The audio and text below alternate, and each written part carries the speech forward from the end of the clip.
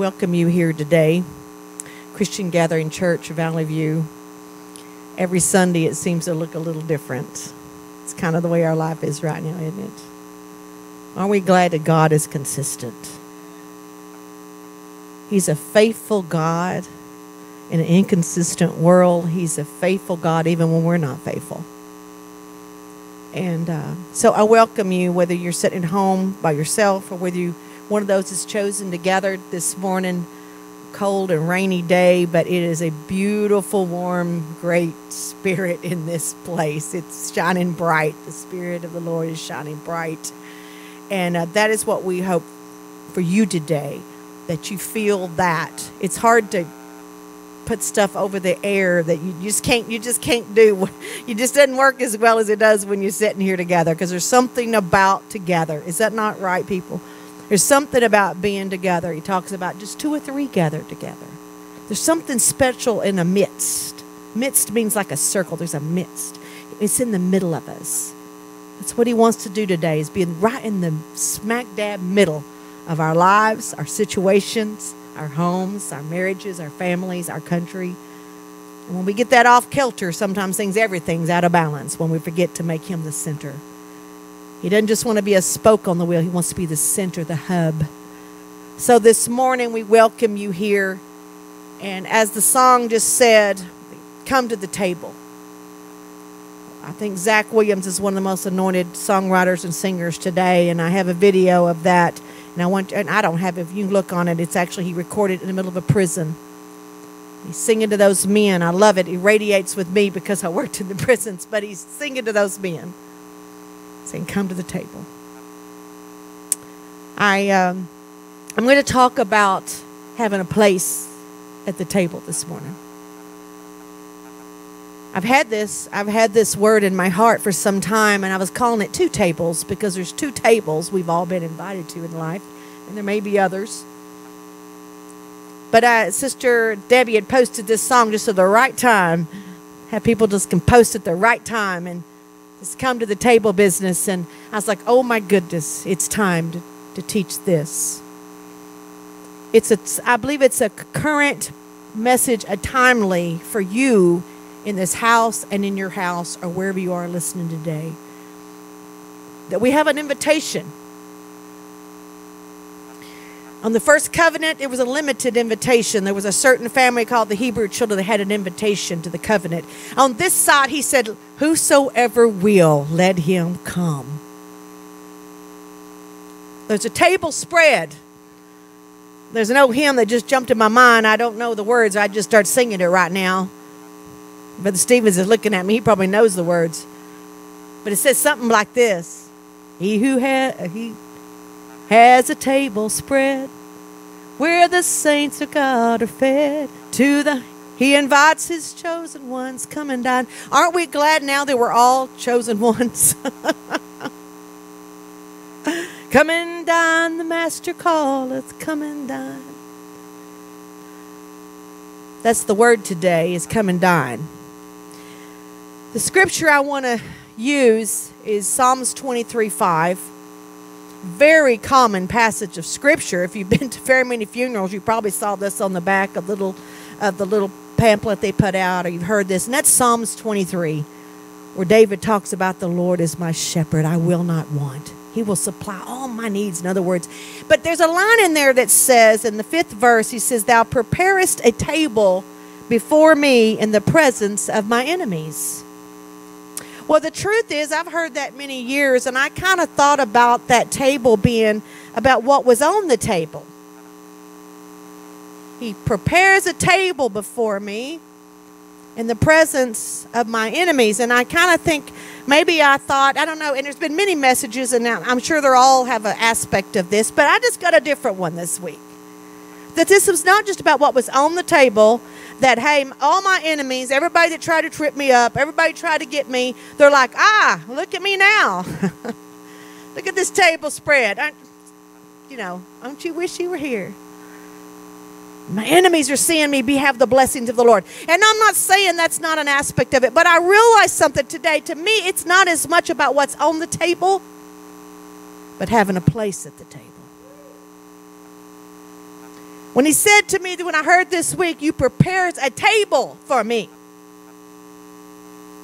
He didn't talk about what was on the table. He said, you prepared a table. And I realized what a big deal it is in life to have a table where you have a chair.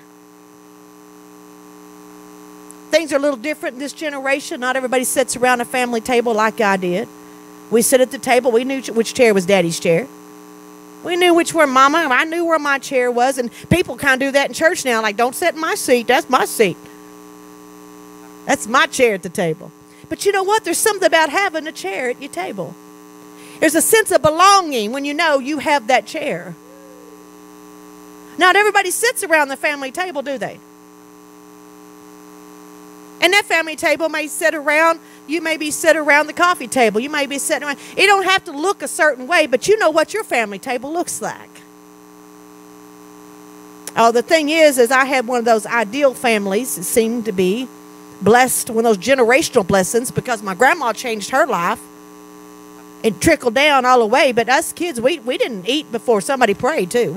You sat down, prayed, blessed the food, and then you eat. Well, we don't really have a lot of that going on there. Doesn't mean it's not important. But let me tell you something. Nobody's family's perfect. And even though we were blessed to have a mom and daddy that were married 52 years before Daddy passed, that was a blessing. But there's 4 of us siblings. Our families don't look the same today. Out of the 4, Gary and I are the only ones that we've been married for 42 years and been able to have that. But my brother's wife died young. She died, and so his table looked different, right? They were married 25 years, and all of a sudden, this young wife ends up passing away of ALS at 46. That's just don't seem right, does it? Oh, it doesn't seem right. Things in life just don't seem right. 2 of my siblings have had to suffer the terrible pains of divorce. There's nothing like divorce and death and disease that can just mess up our tables, right? And I dare say there's a lot of people right now listening to me, and even in this room, you have empty chairs at your table this year. Whew. We already prayed this morning. We had a tremendous prayer meeting here in this building. We prayed for the sick. We prayed for those that are ailing. We also prayed for those that are suffering the empty chairs right now. We want to be mindful. We don't be some church is so into our little program we forget to be mindful. When I say church, I'm talking about you. I'm talking about individuals. We are the body of Christ. And this is a call today to remind us who we are, and that people need to be reminded that He's prepared a table for them. I think about our family. I think about our tables have changed, and also when we usually get everybody together, we didn't get to do that Thanksgiving. It looked very weird this year. But invariably when we get together, everybody, we had adult tables and we had kid tables, right? We had kid tables. And one of our kid tables looked real different this year.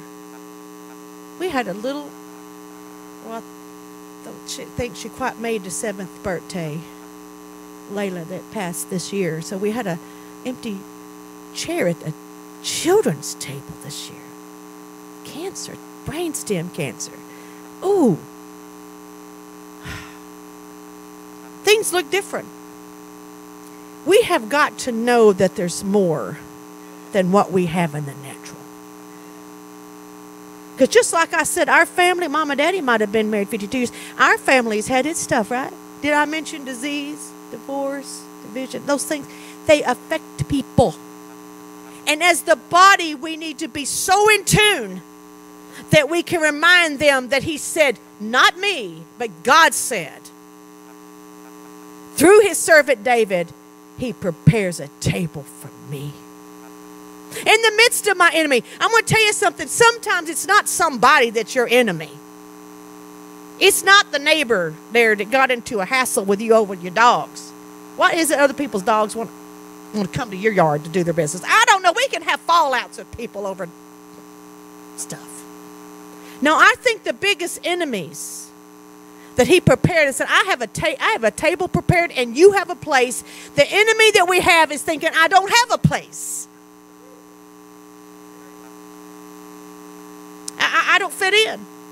I don't fit there anymore. I'm a misfit. And we believe all kinds of enemy lies in our head that may have been perpetuated by true situations. I read a lady this week, and it stirred me up. She had put a post on one of the social media, and she said, I have absolutely no place to go for Christmas. And that jumped out at me. And I thought, oh, I wonder why. You see, that most people have somebody that loves them and somebody that's inviting them to the table, but some people don't. Some people literally don't have people. I worked with kids, and incarcerated kids at Ward of the State. They had nowhere to go. They didn't even go to when they got out. The reality is there's people today that have nowhere to spend Christmas. I thought, I wonder if it's one of those D's. I wonder if it's because of death. Maybe her family's died. Maybe she's an orphan. Maybe it's because of divorce. Maybe it's because of division. Maybe it's because of the disease called COVID right now. But these are things that can cause things that people go, I have nowhere to go. I'm going to tell her, you got a place to go. My first thought is like, you come over to my house. Then I remembered, well, I don't even know what Christmas is going to look like at my house this year. It may just be like Thanksgiving, my immediate. I'm not even sure. But what is going on here that's bigger than me doing what I've always done and getting what I've always got? But see, I've learned some things about having a table. Our family also learned something, and Gary and I knew it, and somebody reminded me of it this week. When I worked at the Texas Youth Commission, announced juvenile justice, we were privileged to be able to, each holiday, we could take 2 kids out. I could do that. I don't think they do that anymore. As a chaplain, I'd get 2 kids, and we could take them home with us. And we would take them for Thanksgiving or Easter or Christmas. And we'd have those kids. They were strangers, basically. We invited them to our home, and they'd eat with us. And I'm telling you, it kept my kids on target. They learned to love these kids. We learned to look at them and not say, well, just throw away the key, that little gangbanger. No, when you meet that little gangbanger face to face, you have a different opinion, right? It's easy for people to say, they did the time, they did the crime, do the time, throw away the key. The church has even got that kind of junk in our head. But I'm telling you something, he showed me something, and he also told us this. He said, you need to be careful to entertain strangers, because some of you have entertained angels unaware. Sometimes it was just a test to have your love. Did you really listen to the Holy Spirit when they said, do this? And entertain means do something, interact with them. Maybe it's not just stopping and giving them $1 on the corner. Maybe it's stopping, pulling over and saying, hey, do you have a place to spend Christmas? Or can I do something? I don't know what this looks like, but we need to be listening to the Holy Spirit, because he said, I have a table spread. I paid a terrible price to have a table spread, that whosoever will, let him come. People need to know that they can come to the house, not just the house of the Lord we call the church. It's that he's messing with that paradigm, isn't he? We are the house of prayer. We are the temple of the Lord. What is it he wants me to do as the body of Christ, to interact and pay attention to those around me that has empty chairs, or those that have nowhere to go? If they post it on Facebook, somebody needs to pay attention to that. You see, the first table we can talk about is that table of relationship and family. I mentioned that there's 2 tables. I may not even get to the second table. I may go home and record part B for you. But the truth is, right now, the first table we got to know is a table of family, because everything in this kingdom is about family. God is love. And what is love if you don't have something to pour love into? I think that's one of the reasons he created humanity, because he's love, and he made us in his image so he could actually have a relationship on an equal with us.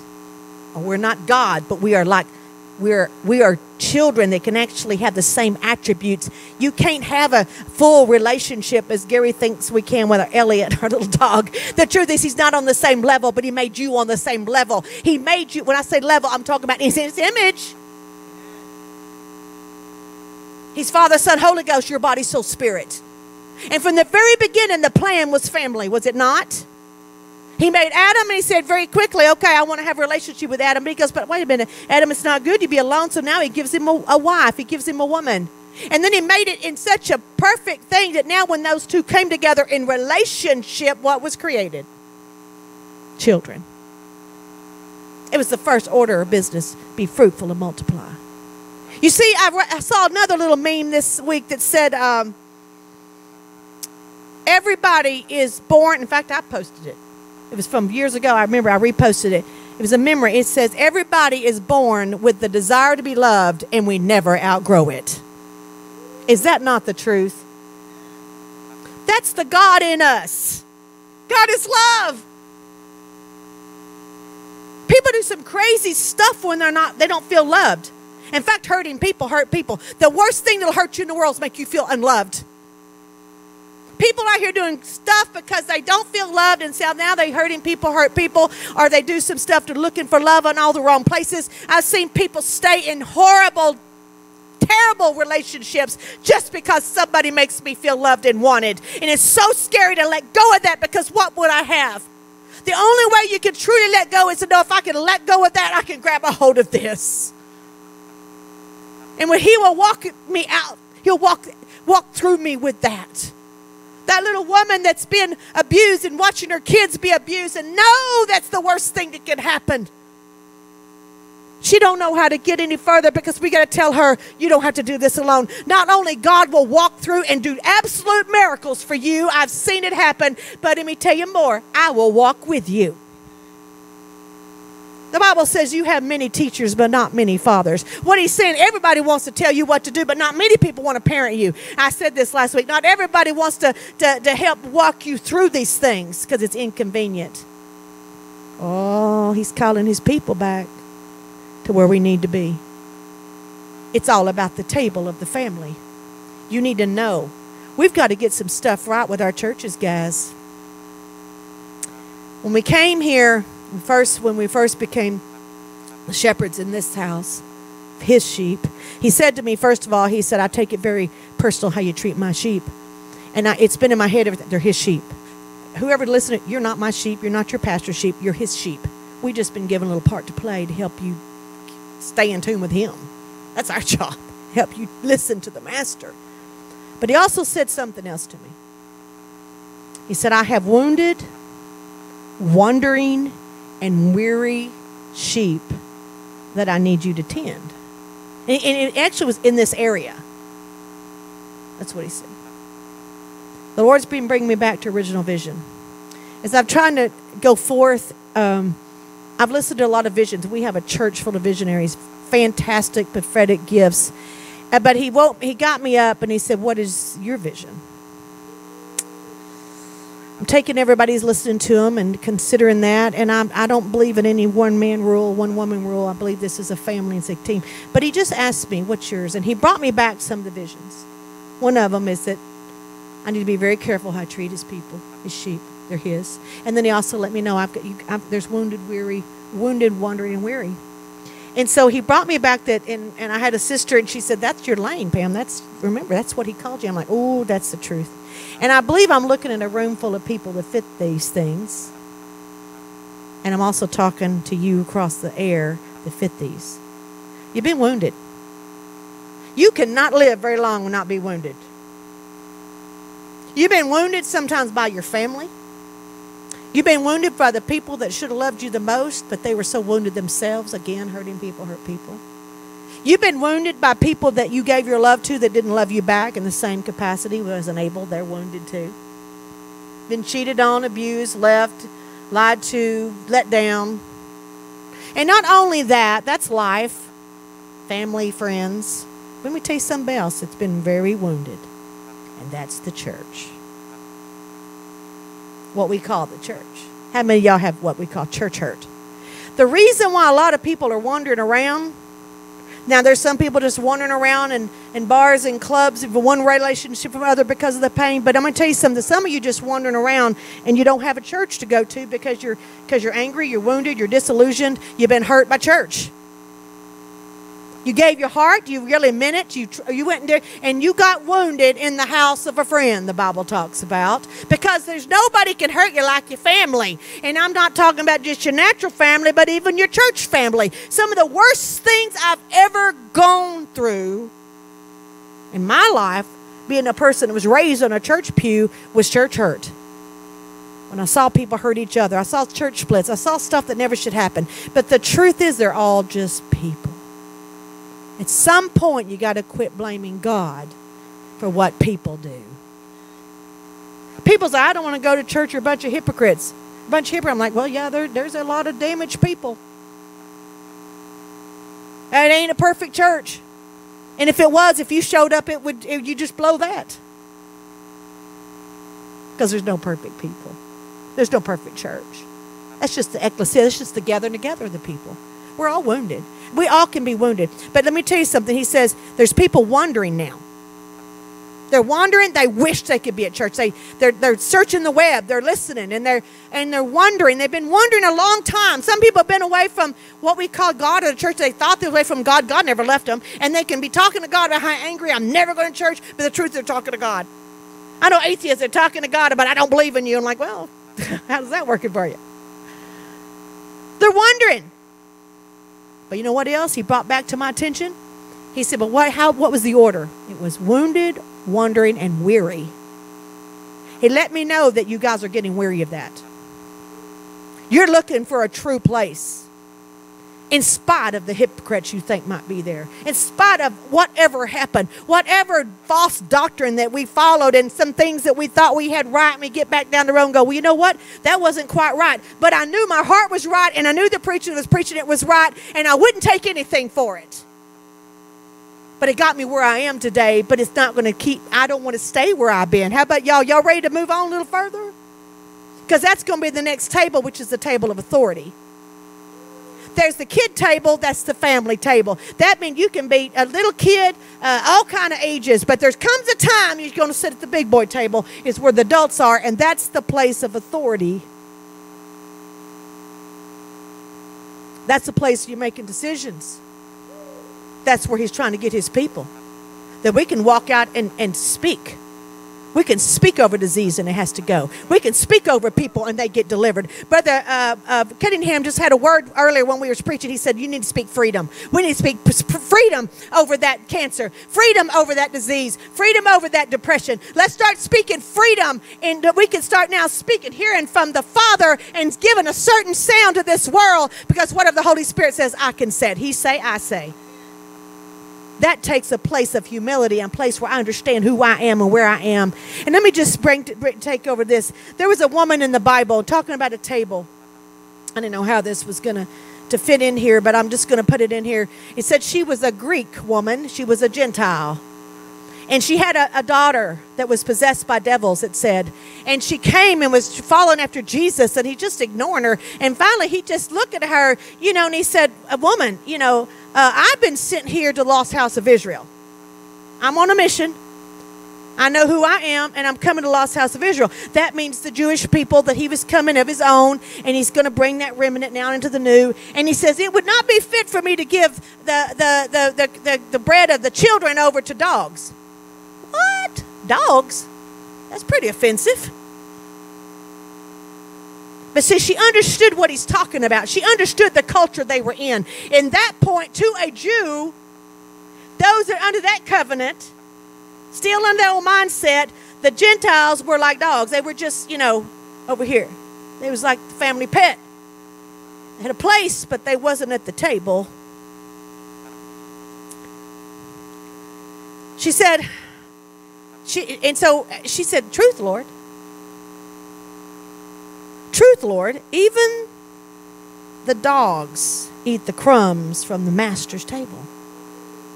Two things jumped out at me. Three things. She said, truth. She's like, yeah, I know that. I know that's how it is. I'm aware of where I am and what position I'm in. She goes, but Lord, she called him Lord. She recognized him. She said, but Lord, even the dogs eat the crumbs where? The master's table. She knew he was master and Lord. Never seen that. She knew. Guys, people may not know everything about Jesus. They may not know everything. But I'm telling you, inside they know who he is. There's a God in them. There's a fire in their belly that I talked about last week. There's an inside thing in them that we speak to. She said, Lord. He looked at her and he said, wow. This is great faith. Go, your daughter's delivered. Same kind of thing was said to another man in the Bible, and his name was Lazarus. He was a beggar. He came to one of the other church folks. They were rich people. His name was the rich man. Didn't give his name, just called him the rich man. But he's a Jew because he calls out Father Abraham. He came to the the church house, basically, that was overflowing, and he was begging for the crumbs from his table. The word crumb there just means the scraps. Can you just give me your leftovers? He was so caught up in who he was and what his mission, whatever it was, that he walked past that man every day. I wonder how many Lazarus are just wanting little scraps of what you have, and we walk past them. We look past them. I always say, we'd never be like that man. How hard-hearted. Walk past Lazarus every day. You know who he was? That whole thing was a part of that whole thing, Jesus talking to the Pharisees, the leaders. Who do you think he was talking about? He was talking about them. He said, you sit up here and you get your fine places at the head of the table. You let the poor people sit in the back. I'm going to sit up here. Look at me. I know who I am. I'm the righteous one. I'm the church. I'm this so-and-so person. He said, you are so caught up that you don't even know the God of the universe is standing in robed in flesh in front of you, and you're fixing to say, crucify him. He was talking to them saying, you don't know. You're missing the picture. He said, you're doing all these little things right, man. I mean, even down to tithing at the smallest of the herbs. But he says, you miss the weightier matters. See, I believe church is not about your doctrine. I don't think it's about your programs. I said it. It ain't even about your doctrine, guys. He said, if you understand all knowledge and you don't have charity, and that charity is more than just love. Charity is love in action. I don't care how much you know. I don't care how much scripture you can preach. I don't know if you're so holy and righteous and self-serving and not self-serving, serving others, even the place that you even give your body to be burned. You give all your goods to feed the poor. A lot of people give stuff because it's a tax write-off, or they give it because it makes them feel really good that I just helped that. Then they move on past the season. He said, if your life is not a life of charity, then you miss the picture. You're not mature until you know how to love. I've said it over and over. Love is the PhD of Christianity. It's not the gifts. He said, I don't care if you have all gifts. I don't care if you could just speak in tongues, your face falls off, and prophesy till Jesus comes back. The reality is that's not the picture. The picture is, come unto me, all you that are heavy laden and weary, and you're wandering and you've been wounded, and just come. I've got a message for you. We have a church, we have a gathering. I don't care if it's not a building, if it's your house. We've been encouraging our people to have what we call community gatherings. And if you haven't done it yet, do it. You might want this message. Take it today. It's going to be out there. Gather some people in your house and say, you need to hear what this little lady has to say. Yeah, it's a woman. Get past that. It just you need to hear it. Invite some people in. Use that big old fancy smart TV. You can pull this up on YouTube. Gather some people. Gather the ones, not preaching to them, loving on them. And if you want to share this, you may have some wounded people that's wounded by religion and wounded by Christianity that just need somebody to love them and say, I don't care about that. I don't care about that. I care about you. I remember that this year is this or that. I acknowledge your grief. I acknowledge the changes. I acknowledge. But even if there's no outward sign of anything, you need to listen to the Holy Spirit and say, who is it that's wounded, wandering, that's now weary? I'm going to say this kind of sounds funny. God says funny things, so you know it's him. When he said that weary, he said they're now weary. He said they're like a boll weevil looking for a home. Know what that means. It's so country, it's so southern, but I think it means that they're tired and they're looking for a home, and that just means a place that I can say, I have a chair at that table. I was going to say about those kids at the state school we used to invite their home. It reminded me, I had a kid pop up. He'd been looking for me. It's been over 20 years. I don't know how. It's been over 20 years since I've heard from him, but I remembered him. And he said, I don't know if you remember me, Chaplain Wiebe. He's not really on social media, but he found me on my YouTube music channel. He'd searched for me. He knew I sang, and he found me. And he starts telling me, he said, I want you to know some things about me. He goes, I don't know if you remember. He goes, but you took me to your house. He knew that he didn't fit in with us bunch of country white folks. Young man, African American kid with a serious crime from Harris County. And I didn't care about that. I didn't care. He said, "You and Gary, I'll never forget you." He said, "Your husband was such a role model to us." Gary wasn't even there that much. Gary was driving trains. I was a chaplain. But what little bit a man. See, I always knew my job was to get their heart. As a woman, I could get in there. But my job was then to bring them men that could show them how to be men. I could bring them to Jesus. But they need to know. They need more than just somebody bringing them Jesus. Y'all realize that? And all these volunteers just want to come in there like, oh, you know, they all said the sinner's prayer. And I'm like, well, are you going to come back? Oh, no, we can't come back. We can't get any personal information. I'm like, they need somebody to come back. They need somebody to pick them up at the gate. Oh, they're criminals. I know that. No, I'm not saying don't throw caution to the wind, but you hear what I'm saying? Sometimes we're called to do some weird stuff. They're strangers at our table. They said, "You took me to your house. You took me to your church." I didn't remember that part. He said, "I've never forgotten it."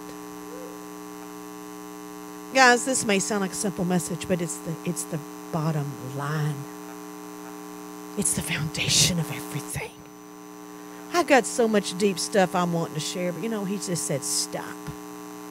I got something to say because you're my family."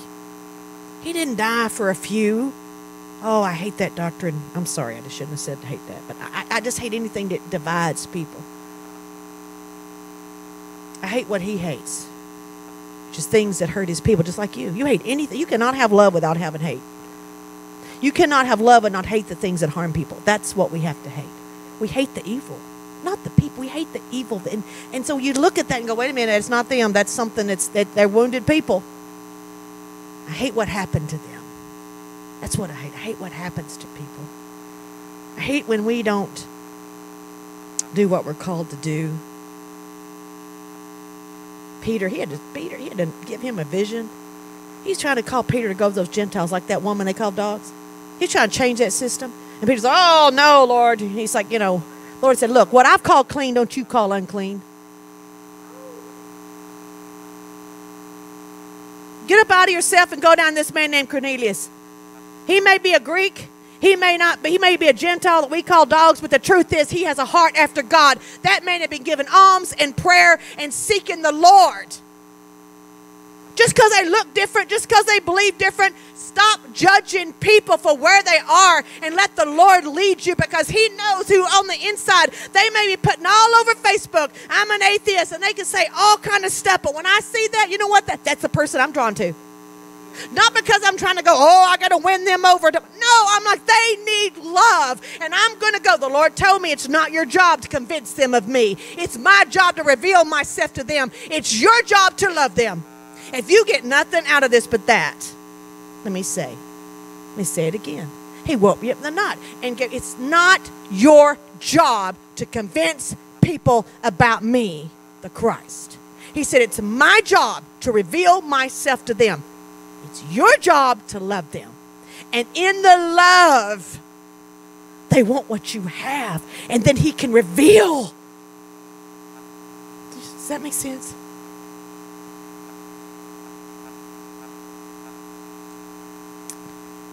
Okay, I'm not going to get to table 2.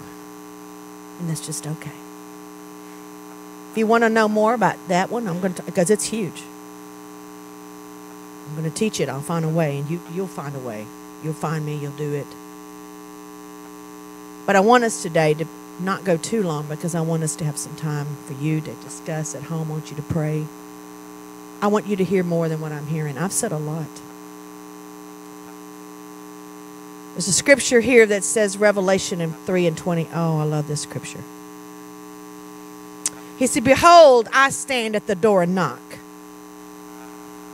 Now, this ain't about you going knocking doors. I'm not saying anything against that, but let me tell you something. There's a little bit higher call. He said, "I am at the door and I'm knocking." He said, if any man would hear my voice and open the door, I will come into him and will sup with him and he with me. I need to remind people, you need to just quiet yourself and see if you feel that knocking. What is that knocking? This keeps nagging at you. Oh, you can't drink it away. You can't drug it away. You can't sex it away. You can't work it away, spend it away. I believe the Father is knocking on your door. I think he's doing what he did with the prodigal son. For whatever reason, this boy decided to leave his daddy's home. I don't know what all happened. For some reason, he got up and said, I want mine. And he went out there and spent up everything he had on riotous living. Harlots, friends, he partied hard. But at the end of that road, there was still that little knocking in his heart. He came to himself. Are you coming to yourself today? I believe there's people that's wondering that are coming to themselves. He said he came to himself and he said, even the servants, even the slaves, even the servants in my Father's house have it better than me out here without the Father. He got up and he humbled himself and he started walking down that road. And this is the picture of the Father. This is the picture of Jesus. He didn't wait for that boy to get home and take a bath and get cleaned up and said, oh, yes, Father, I'll submit. I'll do it. Daddy run down the road of that hard-headed thinking he knew everything when he left. I pay my own bills. I don't need no curfew. Spiritual teenagers. He got out there and realized, no, I need my daddy. I need the family table. And he knew where to come. Do you know where to come? If you'll open, I will come into you. I will come in. He will come into your children, your neighbors. He'll come into you today. I love the picture where he said Jesus, after the disciples, was disillusioned. They'd been hurt. Jesus had been crucified. Their expectations were dashed. It did not look like they thought it was going to look. How many of you stood at an altar? Not too long down the road, it just didn't look like you thought it was going to look. You stood there and made vows to somebody who did. How many of y'all started a job and it just didn't work out? You started a business, it didn't work out. You started that church, it didn't work out. You started on this, it didn't work out. And you're like, oh my goodness. Their hopes had been dashed. They watched him die. It wasn't too much longer. They're out there and they said, let's just do what we've always done. Peter said, let's go fishing. We know how to fish.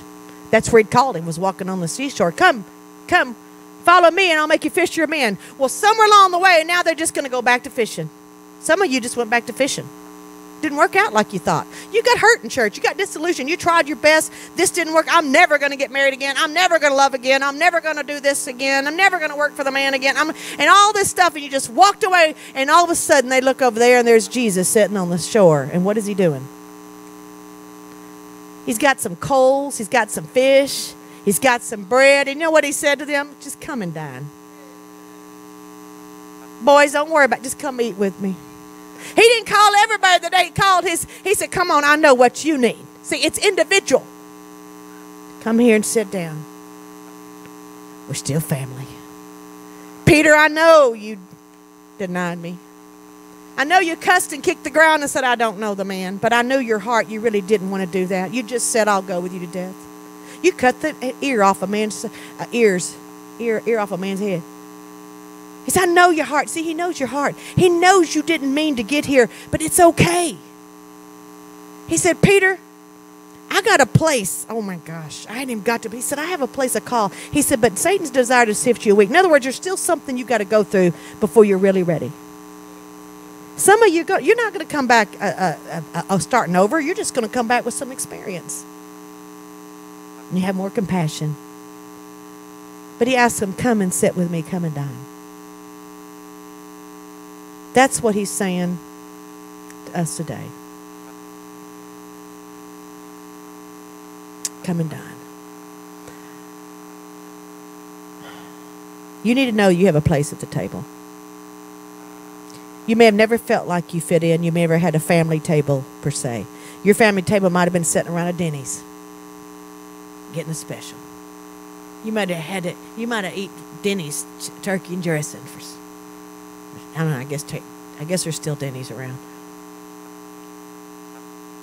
You might be a trucker. You might have been like Gary. He was on a train.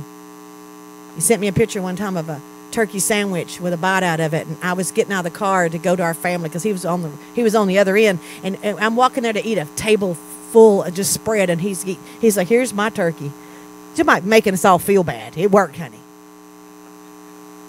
But I kept that picture, and it popped up at the day of my memories. I thought, I wonder how many people today, for whatever reason, they're eating a turkey sandwich. Maybe they're in the military. Maybe they're in prison. Maybe they're imprisoned in a hospital with disease or COVID. Today, can we pray for people? Can we spread good news? Can we be the voice of the Savior that says, come and dine, there's a place for you? You have a place. I wrote this down right here. And you'll never be fulfilled or successful in your purpose without taking your place at the table. Until you know who you are. And quit saying, well, I just don't belong. I'm just not good enough. I'm just not they are church. Don't stop and say my church. I'm a part of the body. I have a place at the table. When you know you have a place, then from there, you'll be able to go to the next table, which I'm going to talk about, which is that boardroom table. Where somebody's asking you for your vote. What do you think? I second the notion. There's a place of authority he's bringing us to, but it starts with the family table. I want to pray for you. I want to pray for us in this room. Pray for you that's listening across today. That you're going to know that you have a place. A place that's been spread for you to be deliciously nourished today. Whatever it is that you can come, you can crawl up in Daddy's lap. Your daddy may be passed on like mine. You may never even known your daddy. But I'm telling you, you have the ultimate family right now, in the family of God. You just got to be willing to seek after it. People do all kinds of things to find their birth family with DNA. Ask the Lord to bring you to a family. At Christian Gathering, we got that down. We know what it's like to be family. But it's not everybody supposed to come here. We're not trying to recruit you here. You don't pick your family. God picks them. You just got to want to know, and I want to belong. And you didn't know that you're God's child and He loves you so much that you never have to feel alone or disfellowshipped or disassociated again. That you have a place at the table. And if you have nowhere to go, can I challenge some of you to go find somebody else like you and quit being, I don't have anybody, and just go find somebody else and be that for them. Won't you be what you want to be? What you need, be for somebody else. Invite somebody else out. If you don't have anywhere but Jack in the Box, invite somebody else to Jack in the Box.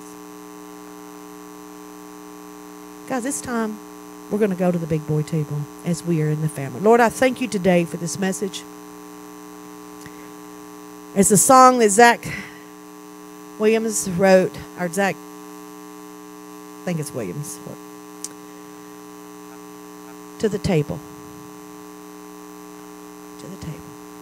Thank you for giving that young man that song. Reminding me again that we have a place at the table. Lord, I pray for all your sheep that's been wounded. They've been wandering around like a boll weevil looking for a home. They're weary. I pray they find that place. They find that place with you so then they can also provide a place for others. That they can not only have their purpose fulfilled in who they are, that you are the plan, if they did nothing for you. If they could do nothing but even like the young man that was crippled in the Bible,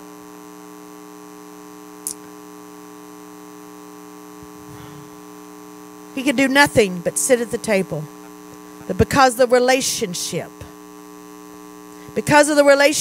that his daddy had, his grandpa had, all of those things, Lord, that he said he had a table to sit at for the rest of his life. He'd been dropped with no fault of his own, but he was lame at his feet. I pray for those that's been dropped. by the church, by their families, by the system.